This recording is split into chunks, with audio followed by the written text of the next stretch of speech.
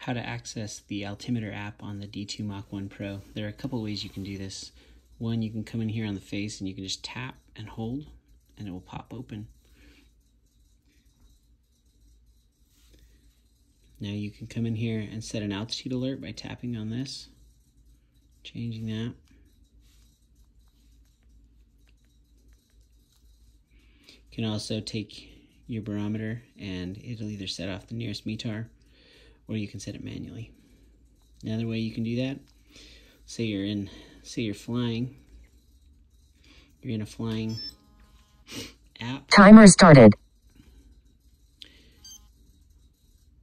And you are, this is one of the custom screens I've got set up, but say you want to, you're flying, but you want to come in here and access, you can press and hold the bottom left button. That'll take you back home, and then you can get here.